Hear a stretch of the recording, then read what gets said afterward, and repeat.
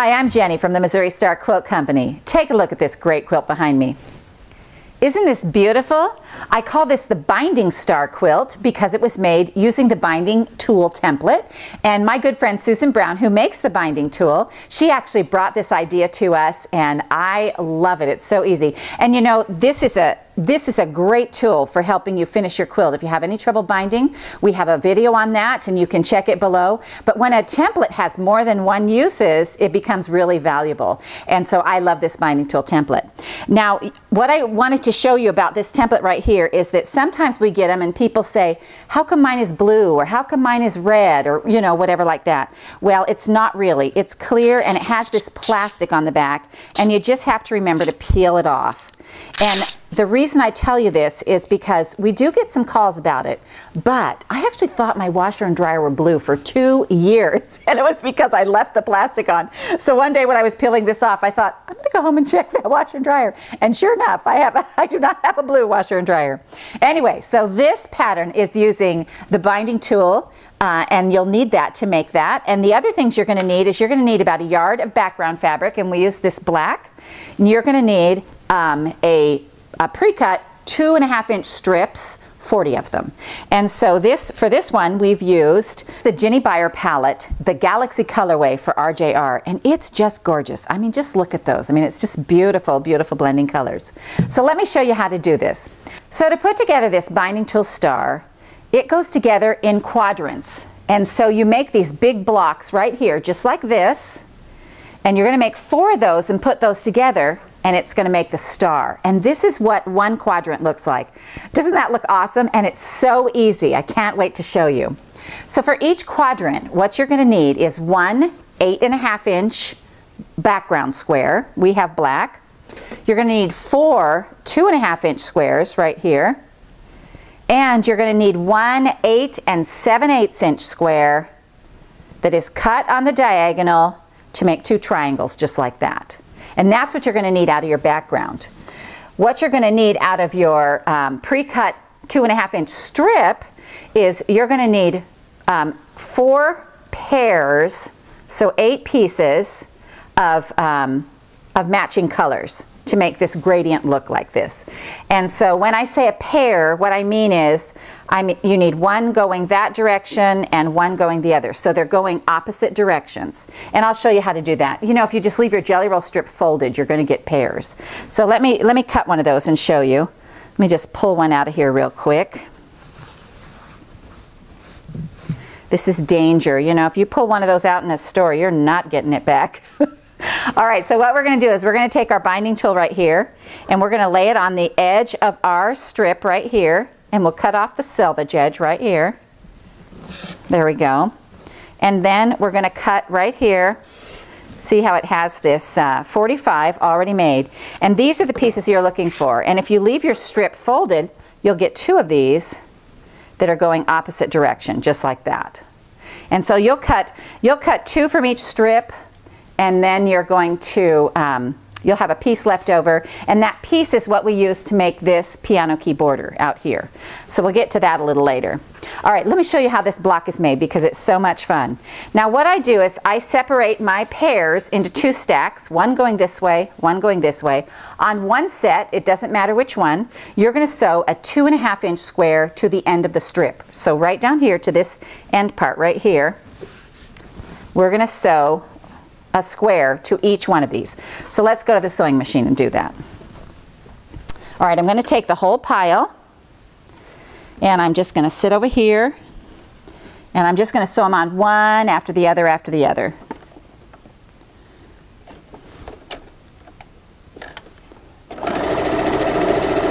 So there's one. I actually think my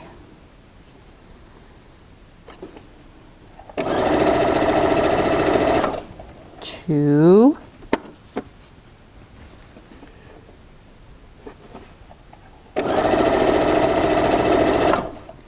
And this actually is called chain piecing if you've never done it. Putting all these, just, you know, not cutting in between threads, it saves you a lot of time. All right. So now we'll just cut these apart. And then we're going to iron them back. And this construction, when it starts to happen, it's just so much fun. Oh, I have one still attached. We'll free him. And that one. All right. Whoop. I ironed my corner down. Let me press that out.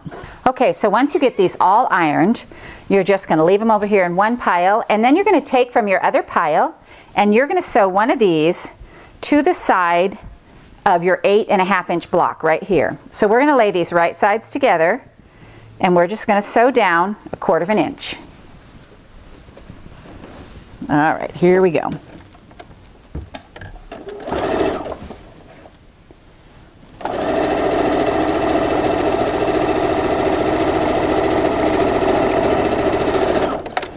All right, once you get that sewn, your threads clipped, then we'll press it back and just iron it out from the middle.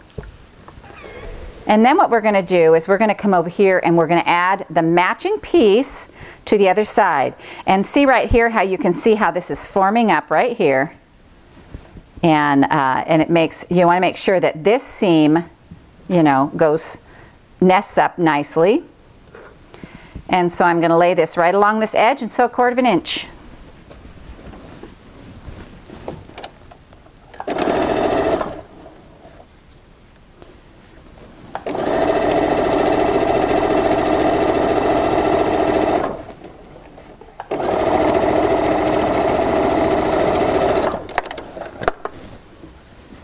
All right, now we're going to press this back. And you can see the beginning of our quadrant has happened. So then what we're going to do is we're just going to keep adding. And now you're adding where your black square is. You know, these should fit each time, and and you'll know if you're putting this on the wrong way or something like that, it's not going to match up. So then we're going to go ahead and add our single square to this side and our strip with the block on the other side. So let's go ahead and add a few of those.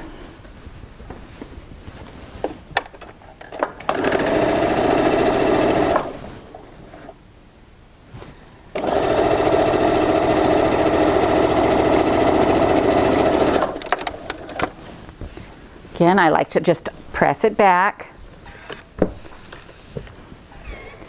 And then we're going to add the matching piece with the black square up here. And you can really see it starting to come together. All right, let me go ahead and put this on. Sometimes it's easier to start from the square when you're nesting them to make sure they match up real nice. And if your seam happens to be going the wrong way, just flip it over the other way, because we want them to lay really nicely in there.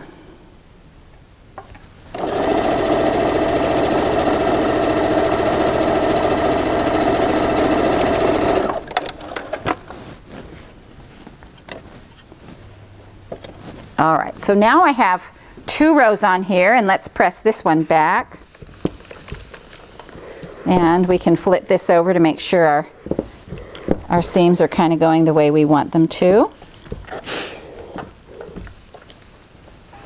All right, so you can see this is coming together. So I'm going to go ahead and add these next pieces, and I'll meet you right back here. Okay, so now we've got our last piece on here. Let's go iron it open and see what this looks like.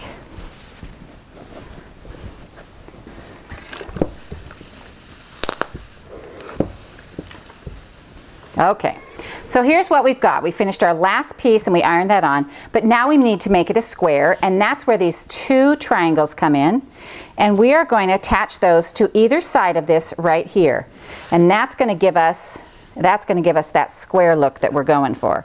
So what I'm going to do is I'm going to take these triangles, and they will, I want you to see this, because they will hang off the edge a little bit on either side.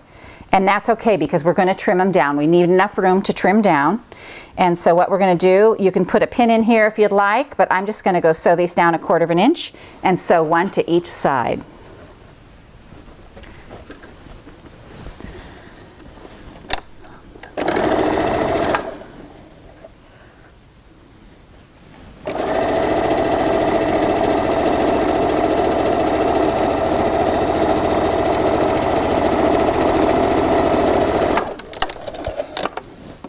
we'll just flip this around and sew this other one on over here.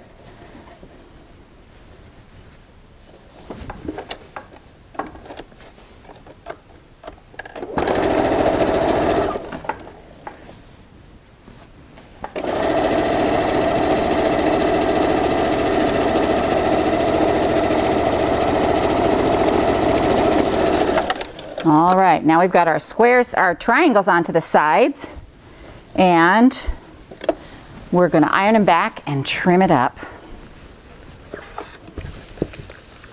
Now the one thing you want to remember about this is that you want your 4 quadrants to be the same size. So once you get one done, you want to measure it, and mine measures out at 16 inches. And so you want to make sure that they all end up the same. So I'm going to put mine right here, and right on these edges, you know, if you have a place that overlaps over here, like this little dog ear poking out, you just kind of want to trim it up. Let's see here. We're going to trim this one up. Not too much to trim off so far.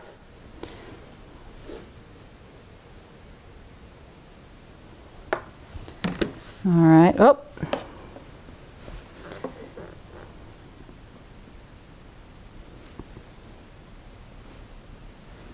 There we go, a little more on this side, and then this side, one more.